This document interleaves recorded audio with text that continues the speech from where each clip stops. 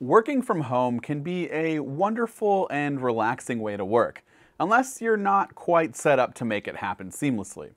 By now, you probably have your work set up all ready to go, but just in case you're still trying to find your footing, we asked some of our viewers and readers what apps and accessories they use to make working from home a better experience. Before we get started, be sure to subscribe and hit the bell to get notifications whenever we share a video. Now, a lot of the things mentioned in this video were recommended to us from you, and I'll try to throw in a few things that I'm doing to help streamline my work from home setup. But starting off with some apps, we have the obvious Microsoft Teams and Slack for communicating with your teams at work, but another helpful app is Quip. Let's just say you're a heavy Salesforce user. Quip helps bring slides, sheets, and chat for your team, all with important data and Salesforce numbers built right in. This eliminates having to bounce back and forth between websites and apps and just kind of gives you a one-stop shop for all of your work. You can find Quip on iOS and macOS, and there are different pricing options for you and your team's needs. Another user recommendation is Tot. Tot is meant to be a simple, out-of-the-way, ready-when-you-need-it text aggregator for your notes and lists. If you're a Stickies person, or maybe you use the actual Stickies app on your Mac, or you use TextEdit to write out a bunch of quick notes and text, Tot can replace all of that for you in one neat and tidy app. Each colored circle up at the top can harbor different notes and color-coded so that you can easily jump to the appropriate note when you need it.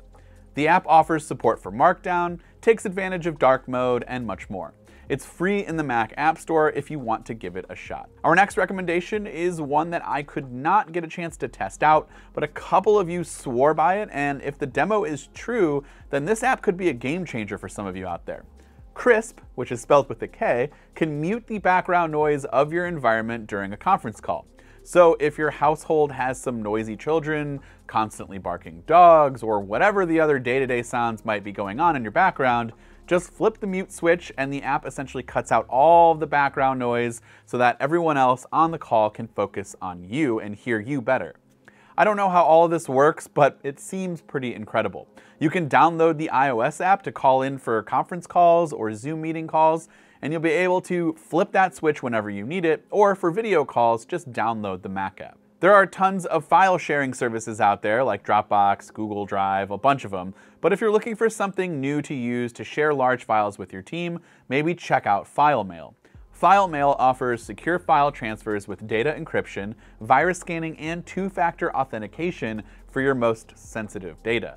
You can keep track of where your files have been sent and who opens it, offers fast transfer speeds, and can be downloaded through the web browser, the desktop client, or even on your phone. The prices seem reasonable if working at home is what you're going to be doing for the next few months and you need something a little bit more streamlined and secure for file transferring. Maybe check out FileMail. Now, as far as accessories go, the most common recommendations from everyone seem to be pretty common knowledge at this point, but I'll go through some of them just in case. The first tip that I can offer is if you're used to having multiple monitors and you happen to have an iPad handy, take advantage of Apple's Sidecar feature. This feature on macOS lets you directly extend your Mac desktop to an iPad, making it the perfect external wireless monitor. It's kind of incredible how well it really does work, especially wirelessly, and if you have an iPad and a Mac that supports this feature, I highly recommend trying it.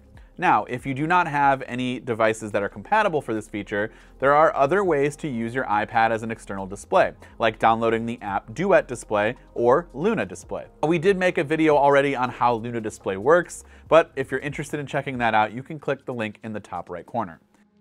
These next few tips are also pretty well known, but still worth mentioning if you're now working from home.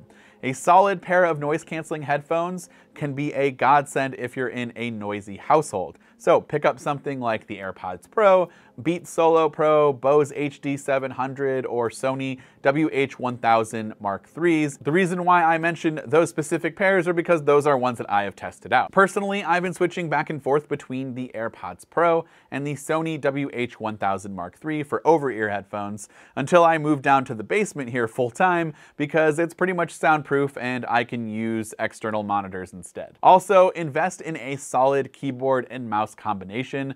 I personally really like the ergonomic line from Logitech, so that includes the MX Ergo mouse. Yes, it has a trackball, and yes, it's awesome.